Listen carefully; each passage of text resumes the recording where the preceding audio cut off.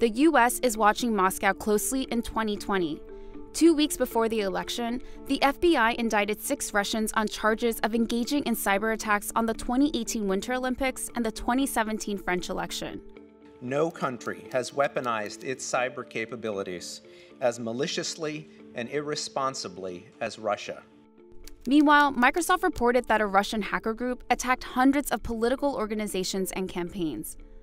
And a Facebook investigation discovered a network of Russian trolls that paid Americans to write for a fake news site. U.S. authorities have been cracking down to prevent what happened during the 2016 U.S. presidential election.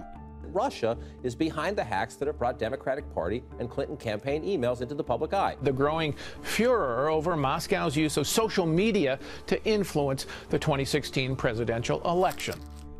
The U.S. accused Russia of hacking and trolling attempts aimed at hurting the Democratic candidate in 2016. Moscow has denied any interference in the U.S. elections. U.S. officials, experts at social media companies, and researchers at cybersecurity firms all say that Russia remains a very active and very serious threat, one that everybody is very much on the lookout for, even after Election Day.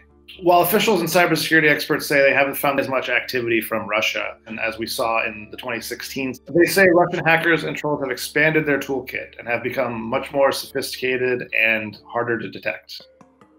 In 2016, Russian trolls created fake accounts and posted memes that attacked Hillary Clinton. They also bought advertisements on Facebook and organized events, including ones that drew support for Donald Trump.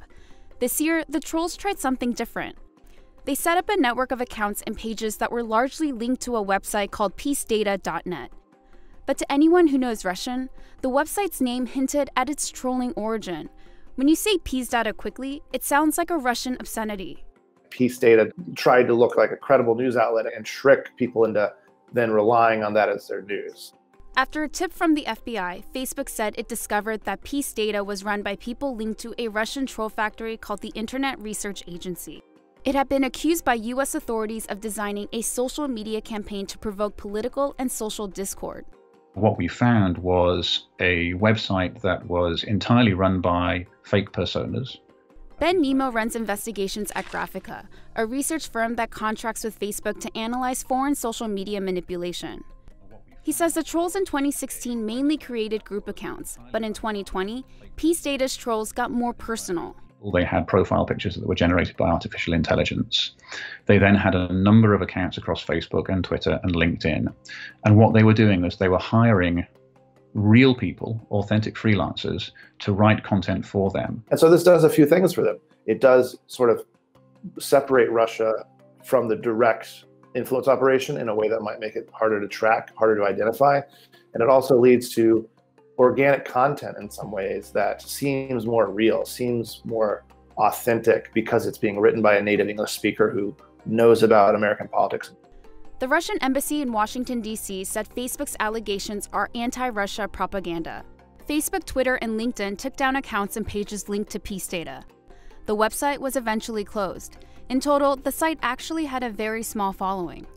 Overall, the traffic seems to have not reached the levels that we saw in 2016. But that might only be a small representation of all the websites out there that Russia or anyone else is using to try to influence American voters. And so if we can understand the tactics, I think that helps us be on alert for similar kind of behavior that might be on the platforms. After the exposure of Peace Data, another website which was exposed, which was called NAEBC, which posed as a far-right white supremacist site, was behaving in very much the same way, hiring unwitting freelancers to write for it.